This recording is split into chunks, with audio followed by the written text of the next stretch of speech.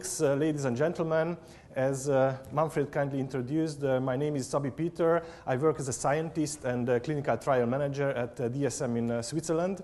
And today I would like to talk about vitamin E, which is not only my expert field, but it's also my favorite topic. I am hoping that at the end of my presentation you will get also my enthusiasm of this research, what I am doing or we are doing together with our team at DSM regarding vitamin E. So I will be summarizing what is known about vitamin E today, what is the function, the basic function of vitamin E, and what is the new science, what is the newest science which regards to vitamin E. My first slide, it's about nutrient requirements and the corresponding recommended dietary intakes in general. This is not only on vitamin E, this is in general. So this first graph shows that the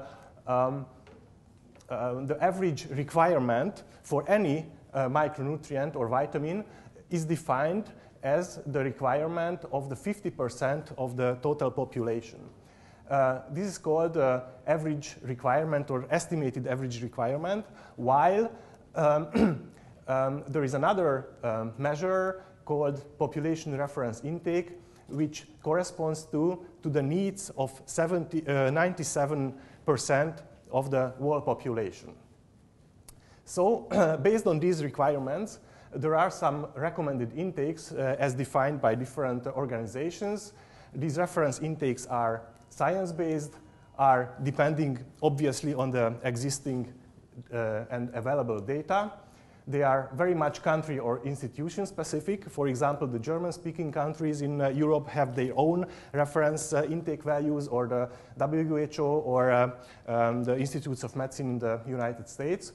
They are sometimes politically driven and reflect very much different eating cultures. So all these cutoff points, the EARs and RDAs, are not ubiquitous, so to say. They are not the same in every country and region. They might be different. And now to the topic of vitamin E. What is vitamin E? Basically, vitamin E is a fat-soluble molecule, but not only one molecule. It is a generic term for 8 different forms: alpha, beta, gamma, and delta tocopherol, and the corresponding tocotrienols. I do not want to go very much into details. Here you can see the different forms of tocopherols and tocotrienols. Vitamin E is naturally produced in plants only, and the relative ratio of tocopherols and tocotrienols varies largely among the different forms of plants.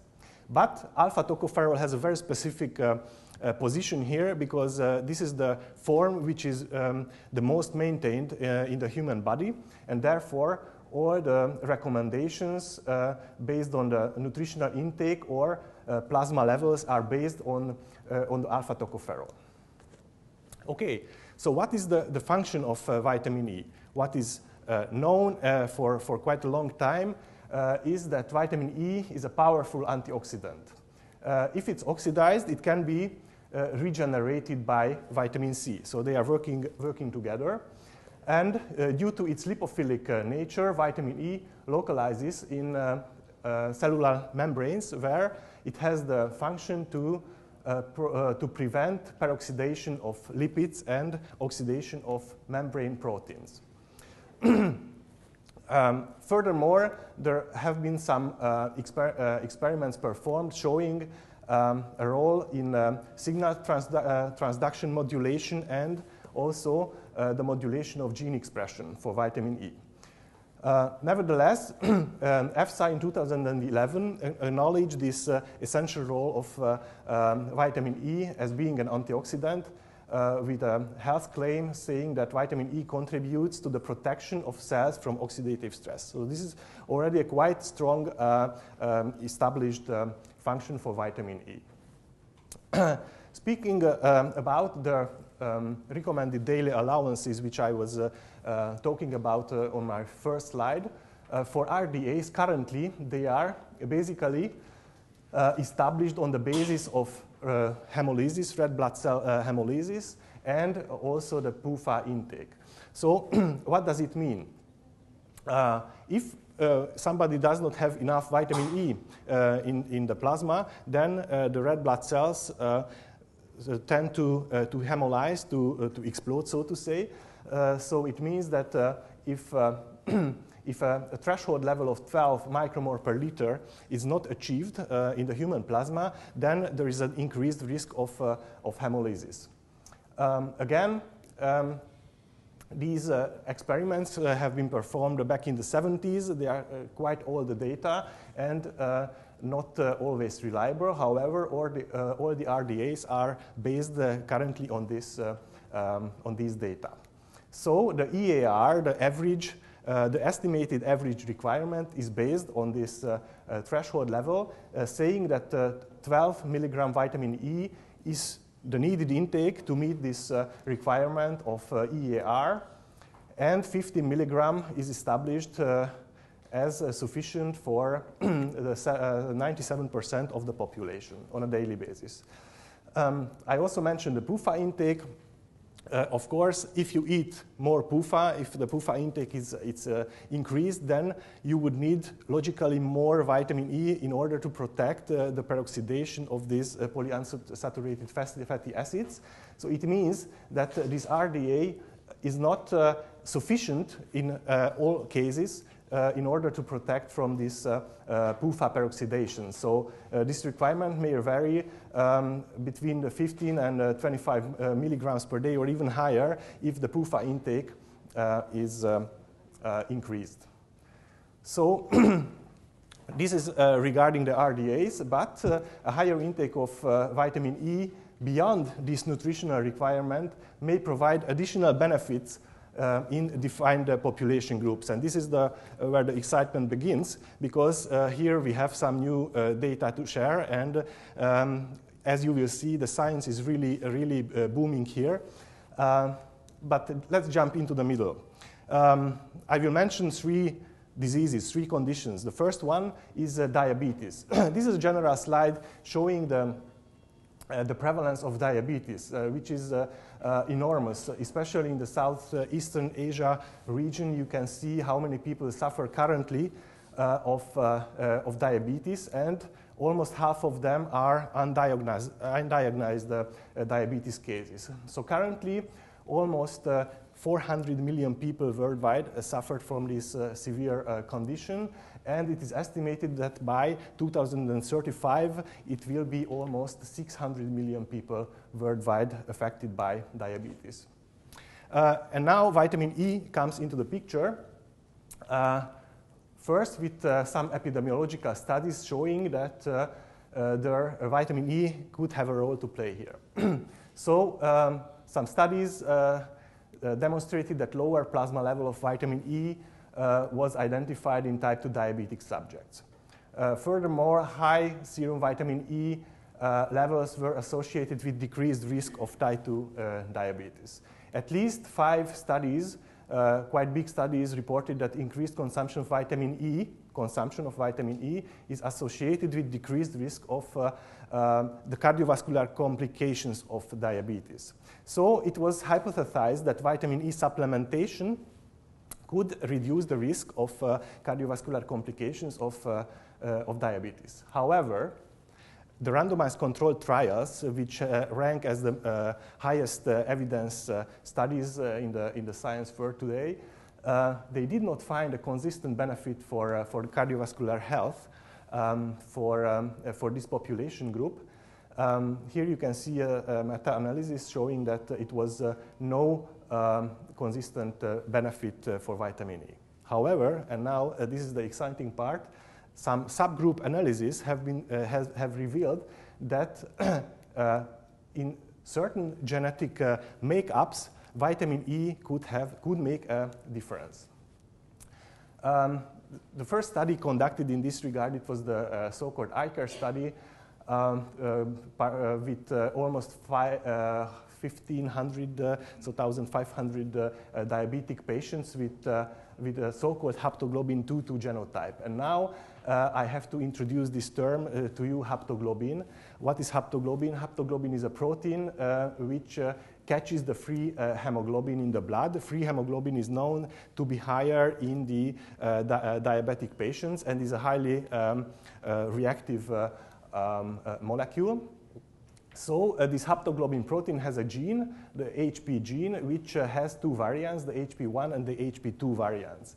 Diabetic individuals with HP22 genotype have been shown to have a marked increased oxidative stress and also an increased risk for cardiovascular complications of diabetes. So, and when we go back to this eye care study, in these diabetic patients with this bad genotype, so to say, they received either placebo or 400 international units of vitamin E on a daily basis. And this Kaplan-Meier plot, survival plot, shows that the detrimental effect of the HP22 genotype has been positively influenced, and the status has been normalized in this sick population group with the addition of vitamin E. So the scientists who conducted this study concluded that vitamin E supplementation at a dose of 400 milligrams reduced and also normalized the risk for cardiovascular events in diabetics. They had at that time a composite endpoint of myocardial infarction, stroke, and mortality, cardiovascular mortality. Then the next study, the so-called HOPE study, which was performed in almost 10,000 people with cardiovascular disease and diabetes and other risk factors, but not with HP22, not exclusively with HP22 genotype. They administered also 400 international units of vitamin E and AC inhibitor or a placebo for 4.5 years, and had similarly a composite endpoint. The study had no apparent effect on cardiovascular outcome per se. However, a subgroup analysis which I mentioned previously confirmed in a post hoc calculation of this subgroup of HP22 participants that the risk for cardiovascular events, which included death and non-fatal myocardial infarction, was significantly reduced only in the diabetics carrying this harmful HP22 gene. And these results have been also confirmed by in the woman health study. I don't have time to go into the details. It's very, very interesting, however, but I just would like to mention the proposed function of vitamin E in this harmful subgroup. So basically, we are talking about highly reactive free hemoglobin, which is increased in diabetic patients, and this HP22 protein forms aggregates, which, although connect to hemoglobin, to this free hemoglobin, but the clearance is not that effective. And furthermore, they have detrimental effects on the good cholesterol, the HDL cholesterol, and here can vitamin E as a powerful antioxidant come into the picture. Okay, moving to the next disease, which is rather a spectrum disease. It's not only one condition, it's a spectrum disease. It's called the non-alcoholic fatty liver disease. Which condition is associated with certain metabolic determinants. So it's not caused by alcohol. It's rather linked also to diabetes or obesity and also other metabolic conditions. So the story starts with fat accumulation in the liver. And then it can develop to so-called non-alcoholic steatohepatitis, which includes inflammation processes and scarring in the liver tissue, and in certain percent this can further develop into cirrhosis and even to liver-related death in quite a high number of cases. Why is it so important? Is it, first of all, I would like to highlight the high prevalence in the modern communities. So the non-alcoholic fatty liver disease, where only steatosis, so only increased fat accumulation occurs, it affects up to 33% of the normal population. And the non-alcoholic steatohepatitis, so this condition with the inflammation aspect has a prevalence up to 17%. It's also the most common cause of abnormal liver tests, and maybe most importantly, presently there is no approved drug for the treatment or prevention of non-alcoholic steatohepatitis. How does it start? There is a theory that it starts with a first so-called first hit, a lipid accumulation, and then oxidative stress and cytokine activation, so the inflammation process starts, and it clearly shows that there is more than just the peak of the iceberg in this case. This is also a busy slide. I'm not going into the details, just highlighting the different stages of the development. Everything starts with the excessive caloric intake, the increased free fatty acids in the in the fatty tissue, and with this increases the lipogenesis in the, and also the hepatic insulin resistance in the liver. Here we are talking already about the compensated steatosis, which can be improved, so to say, into the decompensated steatosis or steatohepatitis, where the mitochondrial beta oxidation and the reactive oxygen species production is much more increased, and this is already a clear way into the fibrosis and cirrhosis later on. Again, vitamin E, what can we do here? First, just have a look at these two graphs, which shows the proportion of the normal population having steatosis, so accumulated fat in the liver.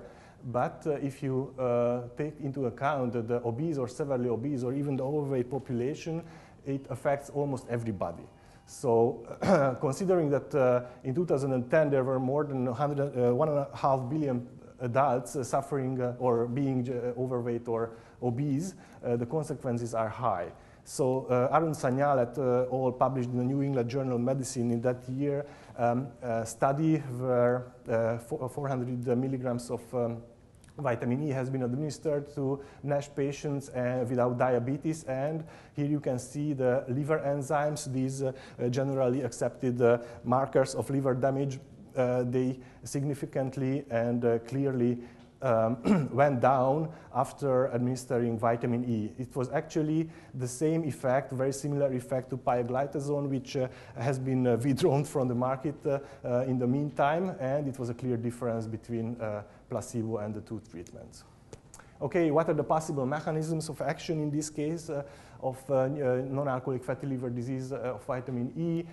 Without going into the details, antioxidant properties can play a significant role, anti-inflammatory properties, the metabolomics profile of these persons can also make a difference whether the person responds or not responds to the vitamin E treatment, and also the gene expression regulating role regarding PPAR gamma and other mechanisms can have a significant influence. So as a consequence, as I mentioned, there is no treatment currently for NASH or to prevent NASH. So therefore, the American Gastroenterological Association concluded and published a recommendation that vitamin E improves liver histology in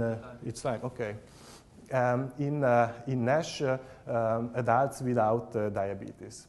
Okay, this slide was already mentioned by Manfred. Alzheimer disease benefits in vitamin E.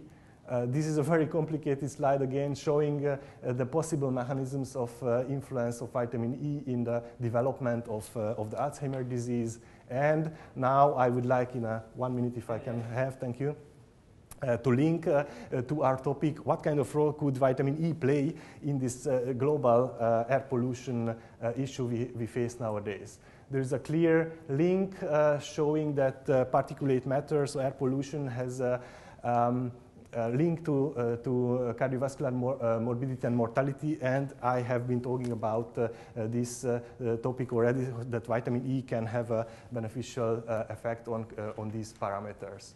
Also, very briefly, type 2 diabetes, insulin resistant, is also linked, although these are hypotheses partly, but still there is a link between particulate matter pollution and the development of diabetes.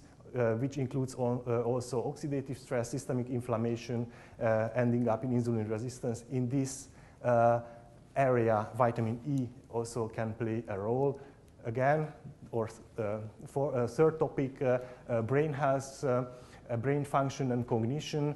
There are some theories showing that particulate matter reaches the brain, causing neuroinflammation, lipid peroxidation, DNA damage, and again, vitamin E here also can play a significant role. So to sum up, our intention is to counteract the detrimental effects of air pollution by combining antioxidants and polyunsaturated fatty acids to reduce the negative impact of particulate matter on the scientific basis, of course. And this is my last slide, where I have I was curious what's going on vitamin E research nowadays, and I did a basic search in the PubMed on vitamin E and antioxidant function. Well established, more than 30,000 publications, but also like prostate cancer, fatty liver disease, diabetes, enormous number of publications with connections, cardiovascular disease,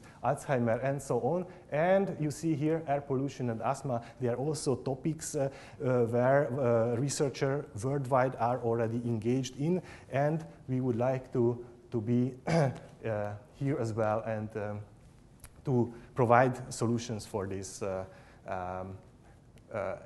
conditions for the benefits of vitamin E, which go beyond essentiality. Thank you very much.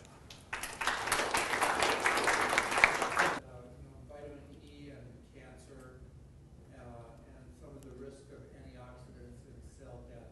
Can you comment on some of these negative reports of vitamin D and cancer? Yes. Thank you for the question. This is, of course, always a hot topic and always a critical issue to discuss the safety of antioxidants.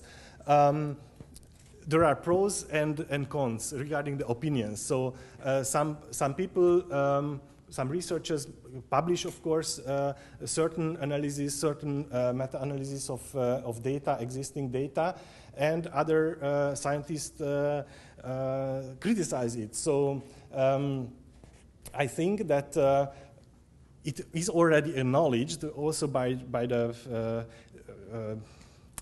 European Safety Authority that vitamin E has a basic function, has a well-established antioxidant function, and there are also the tolerable upper limits established. So I think with this, it is well known and also accepted scientifically that vitamin E applied in a normal range, it's safe for use. May I add the following? The upper limit for vitamin E right now is 1,000 milligram a day and person.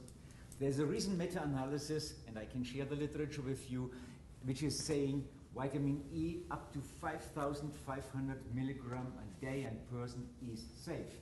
And the American Society of Nutrition has taken up this topic, and they will dedicate a workshop to this topic, vitamin E, in the next annual meeting. So please take the chance and look at this. Maybe just another addition. It was both you and myself mentioned the Alzheimer study. At that study, 2,000 IU, so the double of the total upper limit, tolerable upper limit, has been applied without any adverse effects. So I think, especially in conditions like Alzheimer, where no cure is available, it must be a risk-benefit consideration of the medical doctors to apply antioxidants or not. But I think a well-conducted randomized controlled trial, and not only one, but a number of them showed no adverse effects of vitamin E applied in normal doses. Please. So when you say, I think very good presentation for Thank you. vitamin E, and gave a lot of new knowledge. But my question is, what kind of vitamin E? So when you say your new finding or new result, you say alpha vitamin E, or you say all the time vitamin E for Actually, it differs which study applies which form of vitamin E. The RDAs, are, as I mentioned, are based on alpha-tocopherol. I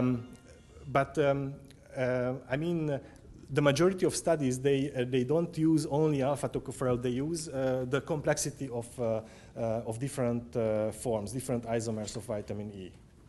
Please. Thank you. Thanks for that nice presentation. Thank you. I think one of the complexities I always think about antioxidants is how much and when. I think the fact that it's either all or none is probably mistaken. The body needs a certain amount of pre-oxidative systems to occur to generate actually a lot of anti-inflammatory mechanisms. So, every single condition, different situations of aging will have different needs of antioxidant and different degrees of low degree of oxidative stress. So it's in the body, it seems to be a very, very complex and very organ-dependent phenomenon. So, thank you for this. Thank you. Statement. Please, this gentleman has. Actually, the same question was answered before. It's about the several forms or precursor of vitamin A. How is it affected by availability of these forms? Because you have tocopherol, tocotrienols. How the bioavailability will be different from one form to another? That's one question. The second one about you have demonstrated the role of vitamin A in human health. Many studies now. The question is it better to have it as supplement or it's naturally occurring in many plant foods? So what as... Yes. Thank you very much for these two questions. The first one regarding the bioavailability. We are actually engaged to investigate the bioavailability of different vitamin E forms and also their metabolites. It's not very much known about this topic. So, and this leads to your second question, which was about. Yes. Yes. I mean, obviously, just logically thinking, it would be good to have all these RDA, these 15 milligrams from food, of course. But the question is, do we consume five portion of green leaf vegetables per day or not? And there are very nice studies from Somoza in Vienna. He's looking at what is the stability of vitamin E, for example, in vegetable oils, which are major source for vitamin E. And we learned out of the studies that about 60% of vitamin E is degraded just in 2 months. So when you store your vegetable oil in your kitchen, 2 months later, major part is gone. That was a very good presentation, thank you. Just a quick question. Regarding this recommended dose that you suggested, does it depend on the body weight of the person and stuff like that, or is it just on a general basis? It's age dependent. So, okay. For example, the international, so the Institute of Medicine in the United States states that every person above 14 years should consume at least 15 milligrams per day. And below that, there are some differences. So it's less, obviously, but currently it's not the BMI. Not very fixed. Okay. Matched. And also one more question: in case of excess consumption, how does the body excrete or send out the waste?